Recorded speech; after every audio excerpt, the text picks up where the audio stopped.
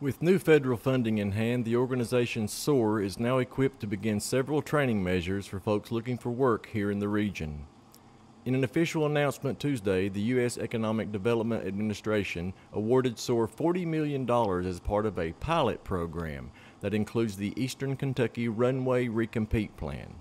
As of now, that includes 3 training initiatives: Workforce Training and Support Network, Appalachian Digital Career Academies, and Healthcare Careers Training Centers, including those at Pikeville Medical Center and Appalachian Regional Healthcare, in roles such as medical assistants and behavioral techs.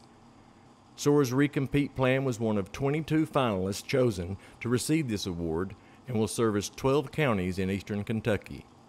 Reporting for Mountaintop News, I'm Sheldon Compton.